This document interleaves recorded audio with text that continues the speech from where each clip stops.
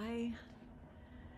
Today, from the Journey of Love Oracle, we are reading number 23, Across the Waters.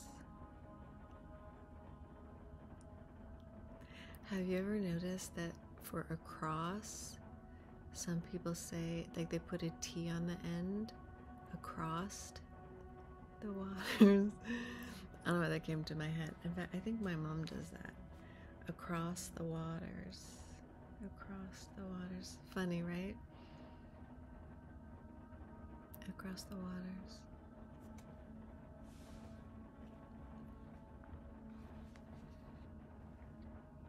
You are being called across the waters, as if crossing a bridge of light from one ocean to a far greater one. These waters are your emotional waters, holding your feelings, your attitudes, your expectations, and your fears and doubts, as well as your hopes and dreams. It can seem like such a lot to navigate.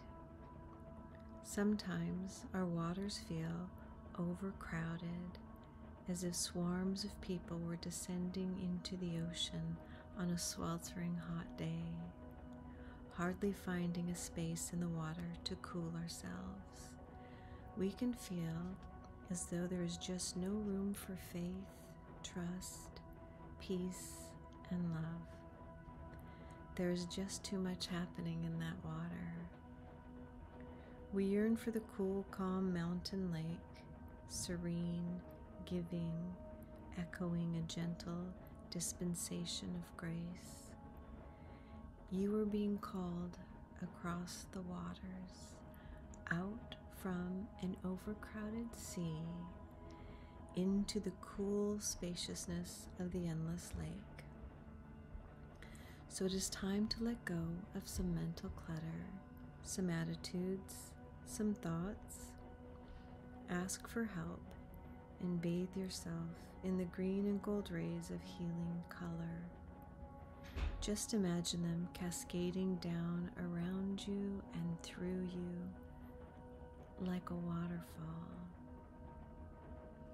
It's a bit like you're moving to a new neighborhood in a cleaner and more spacious town. It might be a bit unfamiliar at first, but soon enough you'll enjoy the difference. This oracle brings you a message. It is your time to think about something in a different light. Soon you'll have a shift in perspective, and the feeling of overwhelm, stress, and just too much going on will be replaced with serene trust and peacefulness.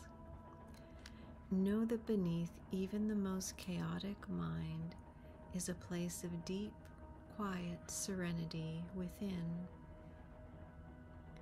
Do whatever helps you dive deep to find it. Dance, take some rest, meditate, do yoga, write, paint, make love, make music. In that quiet serenity within, you'll be leaving unnecessary chaos behind, and you'll be presented with the gift of a new way forward.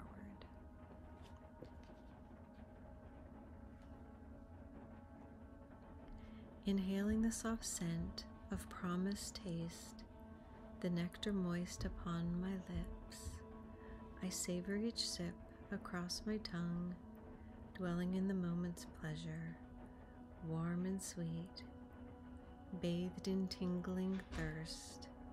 I find myself wanting you, wanting more.